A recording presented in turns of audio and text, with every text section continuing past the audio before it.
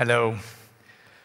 We are here today to hear a talk about Vertex AI and pipelines. I brought you an interesting topic for the audience. Let's see what we are going to actually cover today.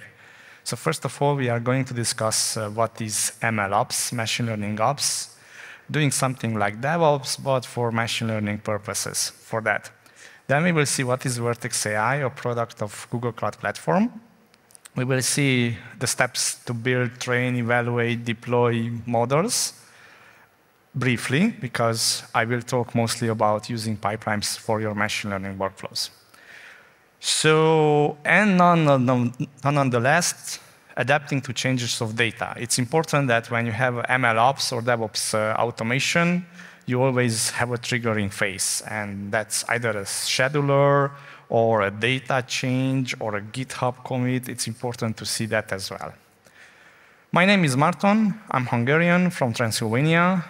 As a Romanian software engineer, working for a local company back in Romania. I have a strong profile on Stack Overflow, so I might have answered your questions. And I'm a Google developer expert since 2016. So those are my credentials. I wrote a few articles on Medium. I deactivated the paywall, so you should check next week what those are. And slides and all the resources are available under the Marton Kodok username on SlideShare or on Twitter and so on. So let's see, first part, what is machine learning ops? Well, when we have machine learning code, usually there are a lot of sub-elements of it. Well, we could have, for example, data collection, data verification. It could be feature engineering, even automation, resource management, process management, serving infrastructure, and monitoring. Just a few of the palette of your stack that could be identified as a separate component of your, let's say, technical depth. Why am I saying this? Because we are going to see what is MLOps in a couple of sentences, like DevOps principles to machine learning systems, or continuous delivery and automation pipeline for machine learning system, just to be on the sides of it. Well, the book and the industry has two levels of automation for the machine learning ops. One is the manual process, but I would say that I call that level 0 because any process has a manual step of it. Then there is the pipeline automation, and there is the CI/CD pipeline automation. It means that pipelines are the roots for your automation problems. We will see what these are briefly. So when we talk about the manual process, the build and deploy is entirely manual. Probably your organization someday or currently or in the past had all these machine learning deploys manually triggered by someone. It had infrequent release iterations, no CI/CD, and it's a disconnection between machine learning and operations. If you may have an operations team or someone has a role that does the operation, or a DevOps team or a sysadmin team and sort of it. Well, this is, I would say, manual process. When we talk about pipeline automation, there is continuous training by automating the machine learning pipeline. It's important to know that by English and reading the sentence is that we accept that there is a pipeline set up by someone, and we automate the pipeline itself. You achieve continuous delivery of model prediction, you automate the build, train, deploy pipeline. What you need to understand that the pipeline may contain these 3 steps, and automatically it runs all the 3. And new pipelines mostly based on new data, because eventually it has the build-out data source, training, and then having the deploy phase of the model, deploying somewhere. Level 2 is iteratively try out new machine learning algorithms. So we had here the pipeline somehow created, defined. On the CI/CD automation, we have try out algorithms. Algorithms are code. So essentially, this is a code change. And code change, the output of the code change is the pipeline definition. So it automatically refers back to the first level of source. So continuously build source code packaging. Either it could be a commit automation, it could be a deploy to a container, or using containers to actually build out all this source code packaging. Essentially, the steps here are that you are building the source, which is the source code. You run the tests. The output is a pipeline. And essentially, if the pipeline and the metrics that you have set up that this is a successful build gets provision for a new run, and it replaces your previous pipeline, and the pipeline gets started. Also, we need to mention that essentially the trigger action here is a CI/CD operation based on source code or orchestrated experiments. What do I understand under orchestrated experiments, and here as well, orchestrated experiment steps? You might have automation or, let's say, a generator that spans or changes some kind of parameters in your source code.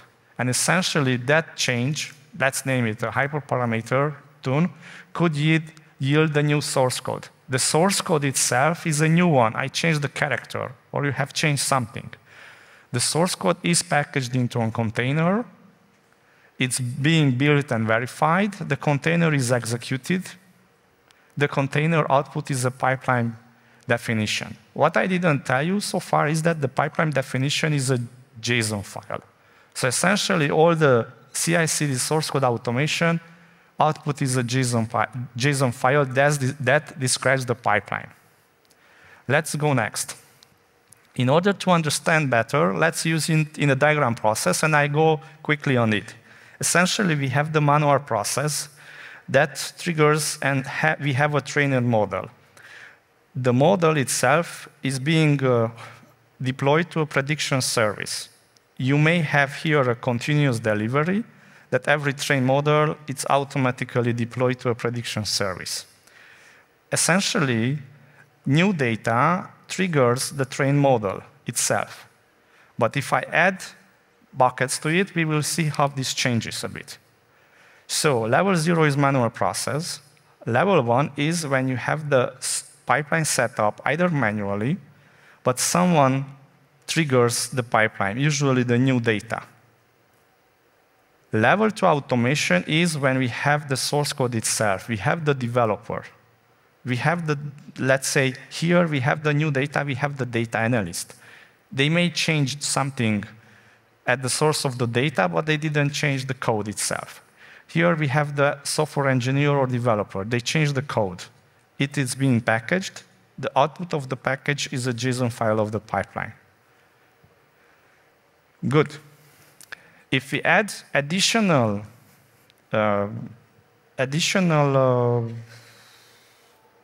I'm losing the word, but you see, if I add additional elements to this process, you essentially see here that the artifacts the model registry could, if we introduce the model registry, we could have models in draft, candidate, or latest state.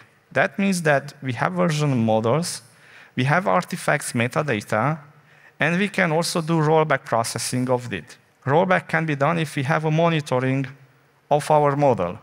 Like, suppose we deployed it, but in production, the model doesn't yield the results that we want.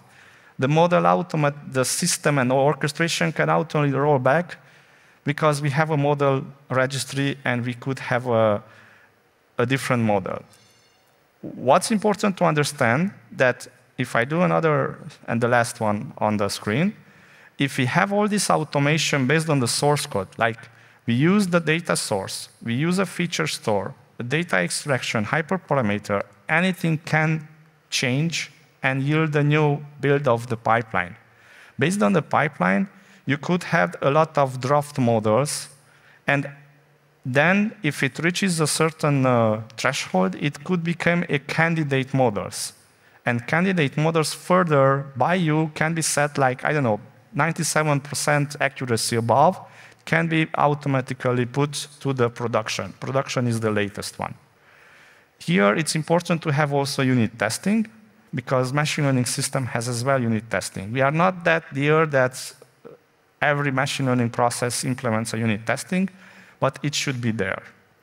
Okay, Let's go further. This was the MLOps steps, and to see actually levels of automation. Let's see how Vertex AI resolves this and what is Vertex AI itself.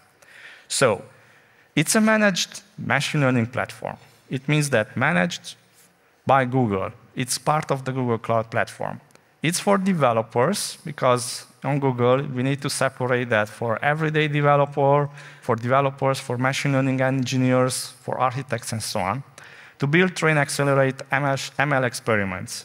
It's good if you run a lot of experiments or if you have the capacity to actually build machine learning by using experiments. Some companies do that 5 times a day, some do only 3 in a month, but anyway, it's called experiments.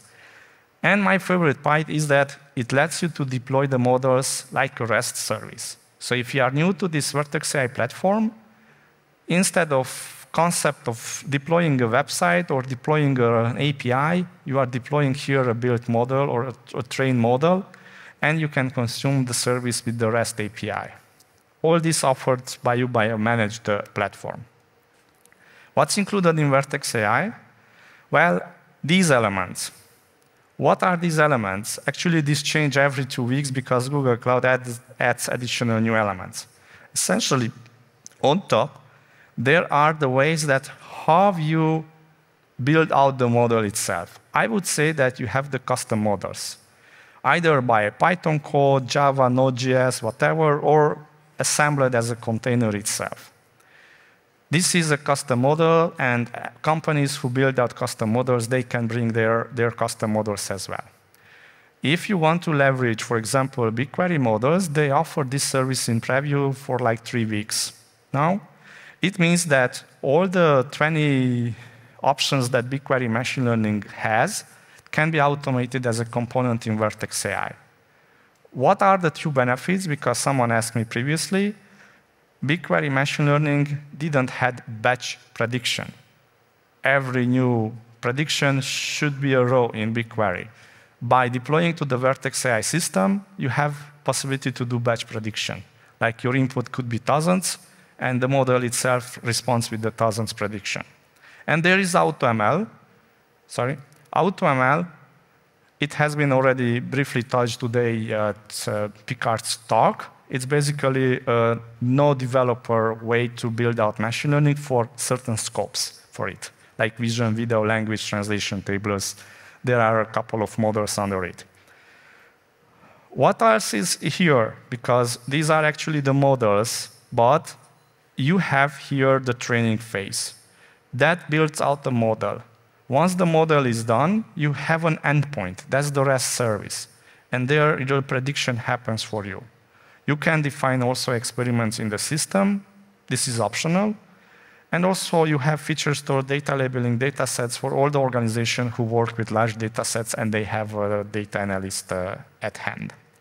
Also, there are visual optimization AI accelerators to actually help you to deep dive into the model and to see why certain elements of your input behave or not behave like you wanted. Like, for example, imagine a picture, and it could tell you that this part of the picture is the essential to that prediction. And then you need to add more pictures in order to target the other section that you identified. Pipelines connects all these, and essentially, it lets you to build out all the elements of it. Where does Vertex AI fit in? Because you may think that this is a closed system. Well, it's not a closed system. It's a way to do something, but it works in favor for you. What it means that in the Google Cloud Platform, you have the Vertex AI. But with the endpoints, you have access to it outside as well. So essentially, you can have an application, either on other cloud or on-premise, that connects to the API of the Vertex AI and pulls or runs the prediction itself. And you can then use that on mobile or a desktop client. This is also important because connecting directly Vertex AI with, let's say, mobile and desktop client has a latency, and you need to cache things. Serving a model is not like that, so it has a 600 milliseconds or 3 seconds latency. depending how complex the subject is, but it's not instantly. And you need to cache it with your backend to say so. Good. Hopefully, oh, I didn't want this step. So, essentially, it's a serverless platform. I don't want to spend too much time to actually mention what's it. What we need to understand that we are not deploying a function, we are not deploying a container, we are having a model as a service, and it has Open SDK to integrate with the components, pipelines, and machine learning frameworks with it. And also the pricing model is based on usage because it's packaged as a serverless platform. Use cases. As I mentioned, AutoML, custom models, BigQuery, these three items could be your source of information. Essentially, builds out based on a model objective, it builds out a Vertex AI model, and the model itself is deployable to Vertex AI endpoints, and it's being served by a computer. The model itself can be extracted, so I should have added here another box that says that the model built can be exported, and you can serve it in other platforms as well. Later, in the pipeline section, you could have a workflow that you build out a model optimized for mobile devices, or you build out a model optimized for desktop consumption. So the pipeline can actually build out the whole workflow and to actually build out two separate options. Okay, so I'm going to switch to the to the Vertex AI dashboard. So this is the dashboard itself. What you need to see that we have data sets, features, labeling tasks, pipelines, training, models, metadata, and so on. If we go to the data set section, and if we go to the create, here you have all the AutoML objectives that you can actually try out if you are new to the platform.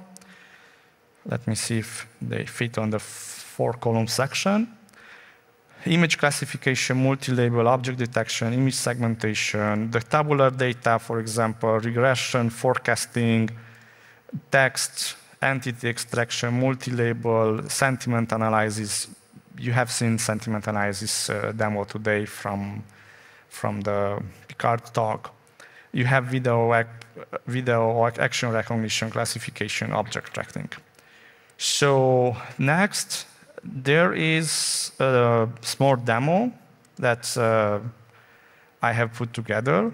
So here you will see flowers. These are the categories. This is a mistake.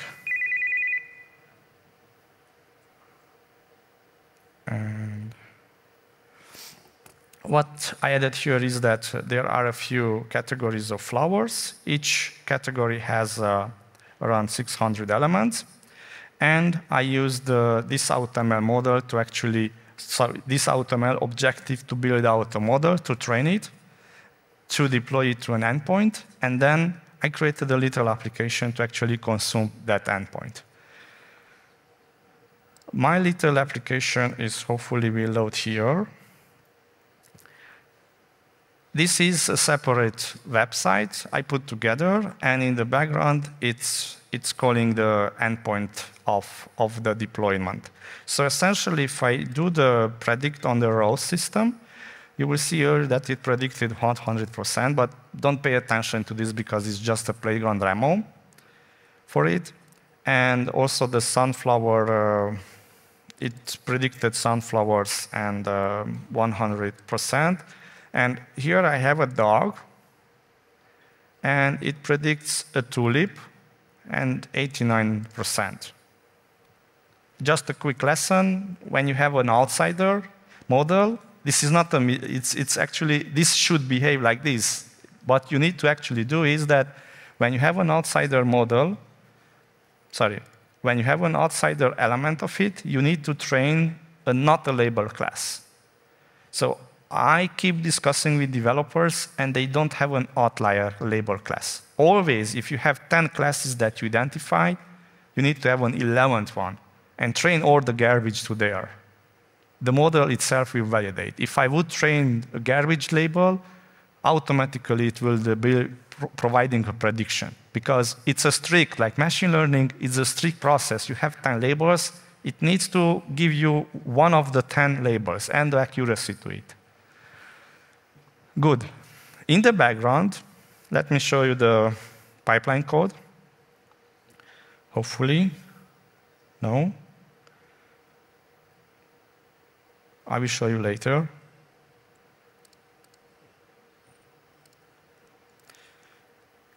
So, well, what it happened? I uploaded a bunch of files to cloud storage.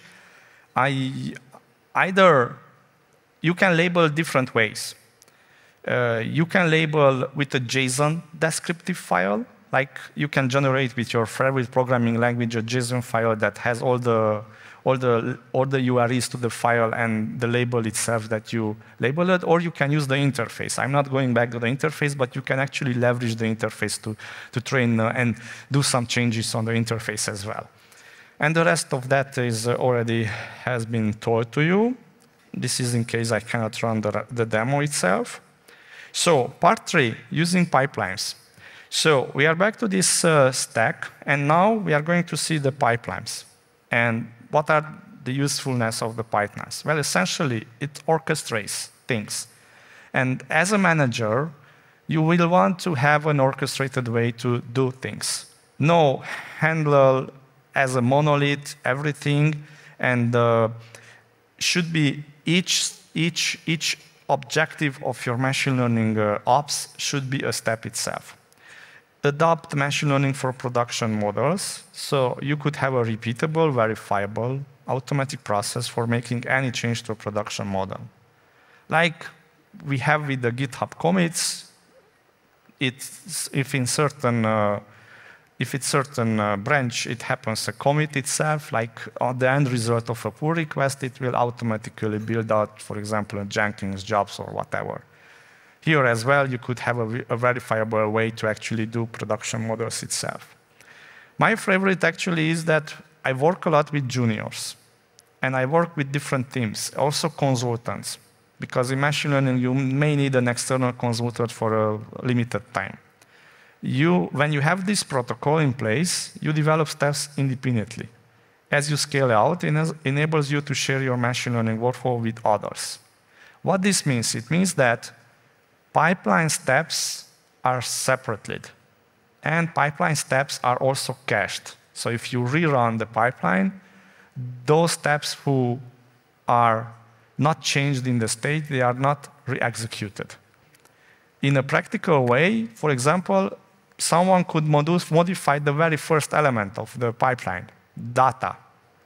It could produce the entire workflow, the entire training phase, everything. But someone could modify the deployment. Instead of 3 nodes, I want 20 nodes, or I want auto-scaling. Then I don't need to rebuild all the steps. I don't need to wait 6 hours for training because I'm modifying only the last step. And the power to have this configuration change or have a UI or an internal system to modify the scalability is good because you have a pipeline. You don't need to run everything. You set it as a pipeline, and you modify all the elements of it. Now, visually, you may have a get the data, like you store somewhere the data, you grab the data, you train the model produces you artifacts. These little icons are artifacts. Well, from the data, you could have a split, 80% for training, 20% for eval. These are the artifacts that you see here on the get data. Get data is your function or is your step. Someone from your team created this process. The train itself, it could be your training or it could be an AutoML objective, the training process. The training creates the model itself. This little icon is the model in the perspective of it. And then you have the eval section. The eval section creates metadata that you define. It could be accuracy numbers. It could be any other attributes to it. in the code section, this is limited, and it's Python because it's much more compact to put on screen and to actually do a presentation on it, but you can do in Node.js and Java as well. I will start with the bottom. The bottom is that there is a JSON file created by a process. That JSON file is the input to run the pipeline. That JSON file is created by the previous operation, and the previous operation, the pipeline is here. You have the data set, essentially this part that get data. You have the training process. You have here the training data set train. Data set train is coming from here. Data set up, outputs, that the training section. You have eval and so on. So essentially, in order to build out a pipeline, you need to run double of this code because this is reduced a bit. You have the full example linked if you want to play with this. So I'm showing you gathering data, training the model, but essentially we need to have a deploy phase.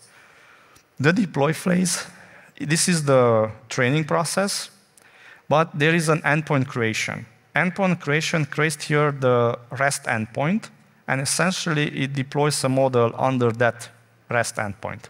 That's the pipeline configuration. Here, I have totally different code. Why I brought you two examples? Because here, we are leveraging Google Cloud Pipeline components. There are libraries automatically created for you that are easier to actually do operations like image dataset create or auto image training job run operation. These are part of the pipeline. These are not my code.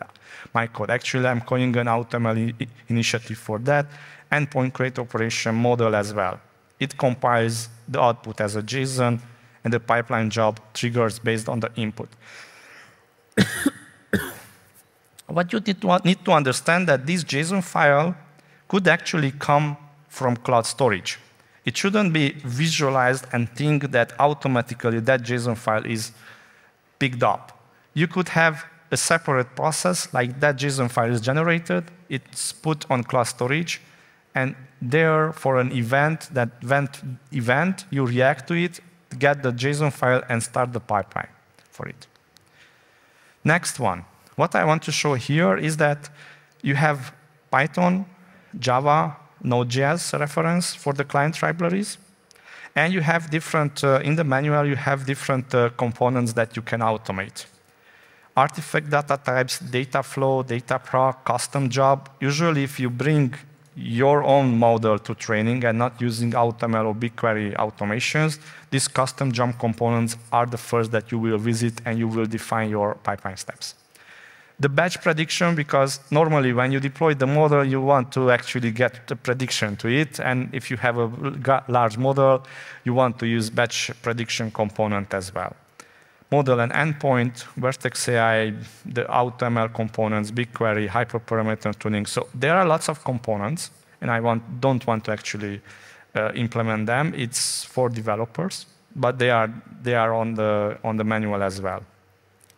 Well, the third example, the first one, gathering data, training the model, and creating a deployment. Now I want to add let's say, a decision that I want to deploy my model only if it has a certain accuracy. In the chart, creating the model, running the training, I have the model, and I want to do here this deployment based on a condition. So I need to have an eval of the model, and if the eval of the model reports the accuracy that I set up, only that time deploys the model. This is the code to actually do something for production. What's interesting is that here you could have also that phase that some models are trained for mobile-specific use case, some are trained for desktop use as well. Well, it's a long list to say here. Essentially, you can share component specification. This is also in YAML descriptive way. You will see that when you build out components, you have certain specification that you can actually add there. This can be added to the Git repository as well. You can load from URL. This means that if you have a JSON file placed on Google Cloud Storage, you have a function directly to call that. You can leverage step caching to develop and debug. And you have metadata service and lineage tracking for those that you want to actually track all the metadata that you added as well. As an advantage, no more kubeflow pipelines. Essentially, there are organizations who are doing this in a Kubernetes cluster, but they are doing in a kubeflow pipelines that automatically can be eliminated, and it's a box. It's a out-of-the-box replacements of those. Good. Let me see if, OK, yeah, here. I've run this previously before the talk because it takes time to actually run the training process. I have here an initialization phase. I installed some kind of components here, you see. And if I let this all happen, then I have the code for the pipeline, some imports. I'm setting a name here for the pipeline. And here is the folder and the schema itself. So I'm using Vertex AI image single label classification objective. So this is AutoML process for it. Then I have the pipeline's steps. Here is the training. Here is creating the endpoint in this region under this name. Here is the deployment of the model itself. So essentially, if I run this, hopefully, it creates a pipeline. You will see here a couple of pipelines. And this one is the one that's executed right now. It took 2 seconds. Why it took 2 seconds? Because every step is already pre-run and it's cached. So if I want to retrain the process, it takes around 13 minutes in order to rerun the process. But for example, if I want to change here, let the replica, the max replica is 3, I can run another process. And here we will see that it took 7 seconds, a bit longer because it had to configure a configuration process as well. And it's still running. So when I open up the pipeline, I'm seeing that this is done. So essentially, this icon shows me that it's running. So the previous steps are actually cached. And now, my deployment model will be rescaled with the parameters that I set it up. Good. I want to go further.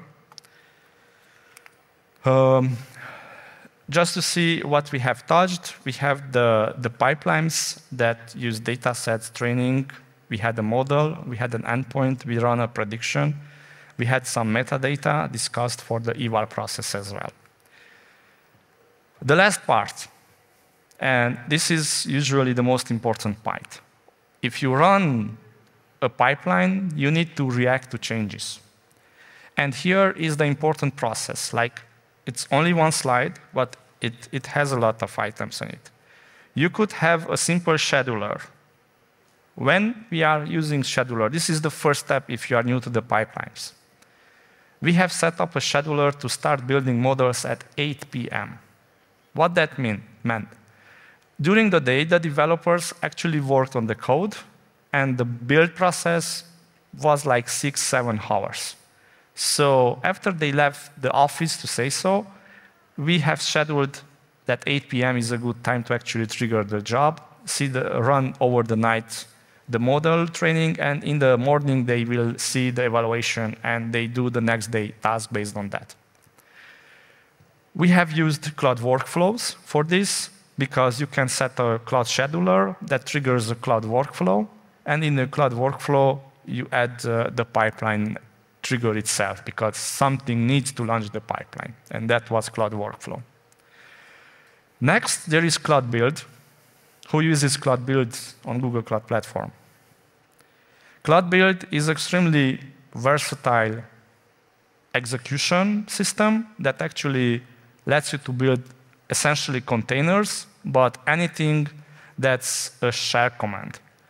And that's where it helps you, because it itself has a trigger system, so you could have, for example, a GitHub repos commit system to actually build out a cloud build job for you.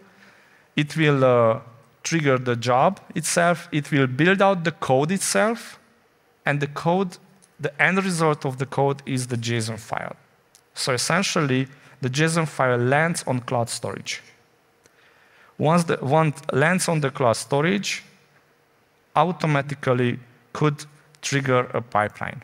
There are various ways to actually trigger the pipeline, either with cloud functions, with events, or using cloud workflows as well with this system. Essentially, this means that the cloud storage, when there is a new file on cloud storage, the pipeline will kick in. Also, you have an image to cloud registry in case you want to inspect it, or nowadays, I see that financial companies who are restrictive to use cloud and more for the machine learning operations, they need the images audited. And the Google Cloud Platform offers you binary authorization and customer encryption keys. And with these two, the highest audits are also met, because the binary authorization tells them that only my software, my enlisted software is in the container, the checksum matches, and the customer encryption key, it means that it's enclosed, I know the key, and when I want to deal with the service, I need to press the key in order to use it. The third one, and the last one, is EventArc. EventArc is, let's say, a new product offering of the Google Cloud Platform. It's a universal detection observer system. So anything that leaves a log or emits an event, EventArc can pick it out and automate something else. And this is an interesting product, because essentially you react to cloud events, whatever event. So if I go back to the cloud build section, when a specific file landed in a bucket in a cloud storage, that emits an event, or it could even be, let's say you leave a log message somewhere with a specific structure, and EventArc can detect that and react to events. EventArc is the replacement of the scheduler. The scheduler started at 8 p.m. EventArc starts when the event or the log happens. And it triggers also other systems like Cloud Workflow functions, Cloud Run, and pipeline as well. Okay, conclusions. So you can build with groundbreaking machine learning tools that power Google. It's approachable for non-machine learning developer because it offers AutoML, it offers components, but it also handles custom cases when you are building your custom model. It has end-to-end integration for data and AI with build pipelines. It has GitOps-style continuous delivery and other elements like explainable AI, TensorBoard, or feature store managed data sets that actually let you to track machine learning experiments. I love to be in the process where my team can say that in the next 2 weeks, we are proposing 20 experiments. And we have a way to actually manage those and see the helpfulness of them. If there is no change in any other process, that's full cached pipeline. It doesn't count as an experiment. The experiment counts when you actually do the training process as well. So it cannot tell you that, hey, I built out a new training process, because it could be nonsense. You are not there to validate them. But in case that they rebuild the entire training phase, it's there for you. And also you can have a generator if you want to actually build out certain systems in order to generate code, generate experiments for it. This was briefly my talk about Vertex AI Pipelines. Slides are available on SlideShare. And if you have any questions, I'm happy to answer right now or shortly later in this corner here before the stage. Thank you for being here.